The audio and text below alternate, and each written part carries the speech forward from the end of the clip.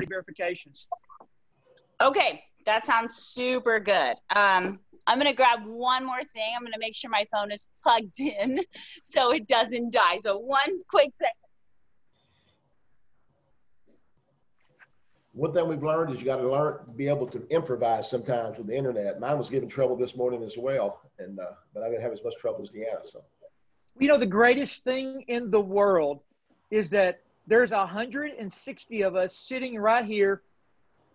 Many of us probably still in our pajamas, maybe one eye on the TV, on our recliner, in our chair. Some of us may be driving down the road. The presenters, I'm actually at a football game in Virginia that's starting in about 90 minutes. So I'm just kind of stationarily set up in a hotel room. But we're doing that, and we can all create millions in the process. It's just the neatest thing since sliced bread, how the world has changed and allowed us to build an absolute multi-million-dollar empire from home. Deanna, you're back with us.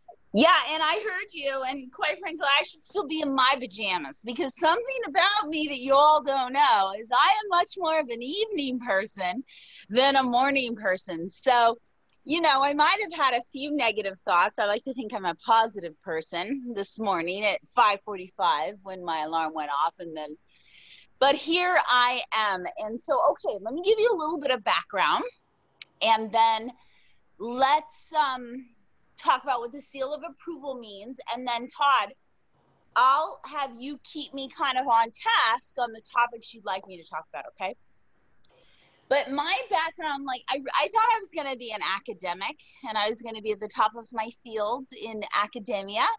And then everything kind of switched for me. And it switched because of life experience. And I really hold true to the belief that when you have a life experience that is life altering, it can turn into a calling. And that's kind of like what happened to me. And when I say that, you know, just to give you like the 10-second version, being, you know, 60 pounds overweight, being 11-year bulimic, being addicted to pharmaceutical medicines, having a whole host of health problems, my family having a whole host of health problems, and being raised with a family that, you know, taking many prescriptions drugs was just the way of life. You know, that was just normal in my life. And then I had a life-altering experience that made me realize, oh, hey, that is normal, but that isn't natural. And over the years, becoming very clear on this fact, it is normal to die young. And when I say young, science knows our body can easily make it to 100 and past. Our bodies can do this, but it's normal to die young. It's normal to die of cancer and heart disease and high blood pressure, and it's normal to be overweight, and it's normal to be on lots of pharmaceutical medicines, and it's normal to wake up and not feel good, but it isn't natural. And it's a direct reflection of how we're choosing to live our life. And so I had that kind of aha moment in my life when I was teaching at San Francisco State University, had a dramatic change in my daily habits. And just to give you an idea, I was addicted to Pepsi, McDonald's every day, Reese's peanut butter cups. I mean, I really kind of like had this kind of American fast food diet. But remember, I was normal. I didn't think I had a problem even as an 11-year bulimic. And so after having a huge change in my own life, finishing graduate school and then changing my focus towards nutrition, I decided I would put my two loves together. And my loves were debate, advanced public speaking. I loved research and education. And I would put those two things together, and I would go out and I would become a professional speaker, because a lot of people needed to know that they have a choice, and just with a little bit of education or a few changes in their lifestyle, they could dramatically impact the longevity of their life. And I wanted to make sure that people understood that. And I was told I'd never make it. Advanced public speaking is a man's world. You know, all the big six-figure speakers are men. Good luck. No one will hire you. And the first year sucked.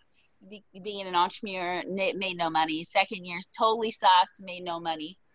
And halfway through the third year, I quickly became the #1 speaker in the college market, booking more gigs, speaking in front of colleges and university than any of my counterparts. And then that moved on to a 17-year career, working with everything from the U.S. military to the banking system to AT&T to Xerox and everything kind of in between.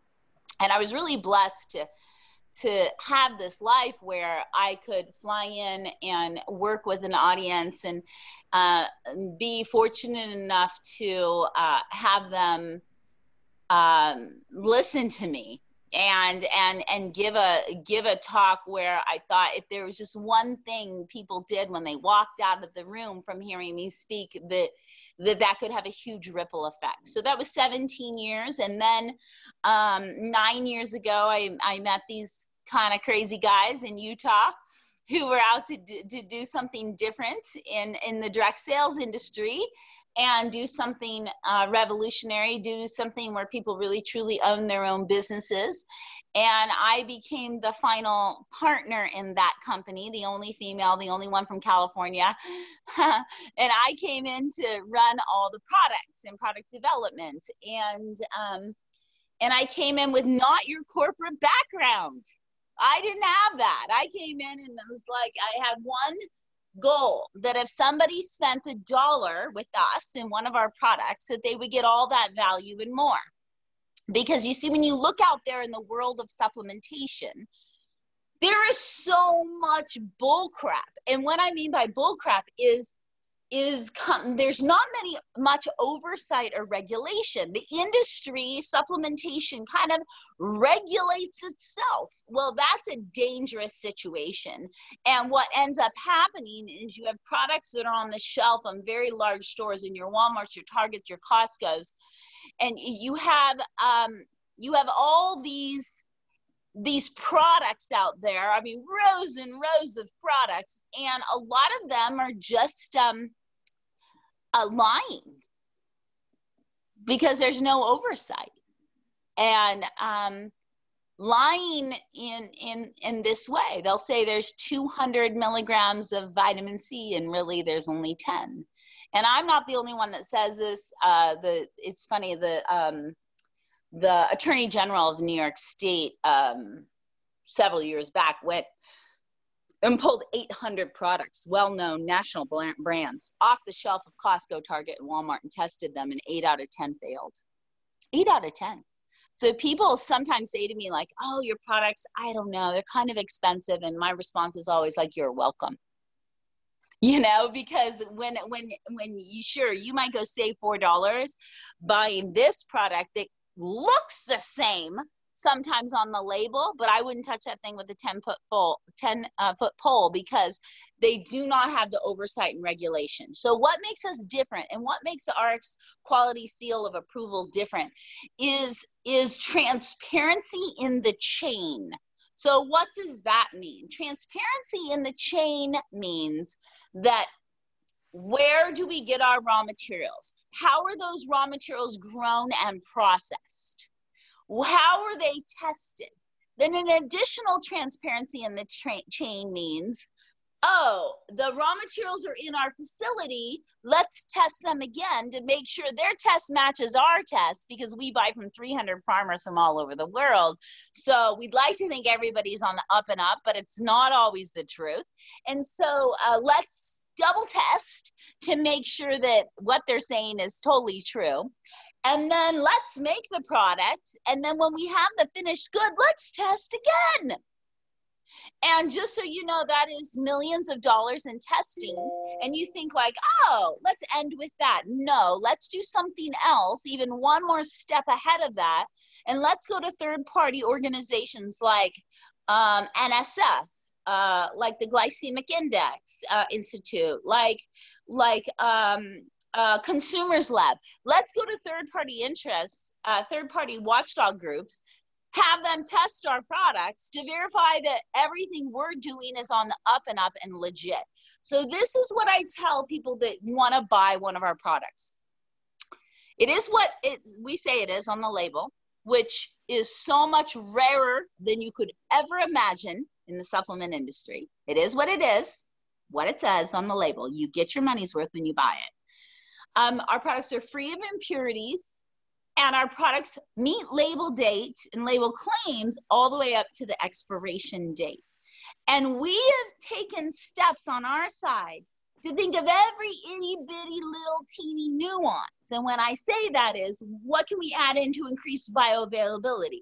What type of capsule do we need? What type of, I mean, all of these little things. I believe the devil is in the details. So the more we can be attached to the details, the better the product will be for you and the more consistent the results will be. And what we have found over the 9 years as we get results, and the results are amazing and the results are consistent. So Deanna, moving into that, we have, we're going to go through a number of products this morning, but a lot of our teams start with transformation / experience packs. Now the new Lucium pack. We had Deb up in Canada trained on Lucium last week, so we won't pull a lot of information from you on that. We will ask something at the end though, but this is one of our more popular packs, either this with the 5X or without. So if you don't mind, what we'd love for you to do is we're just going to walk through each of these products, how you formulate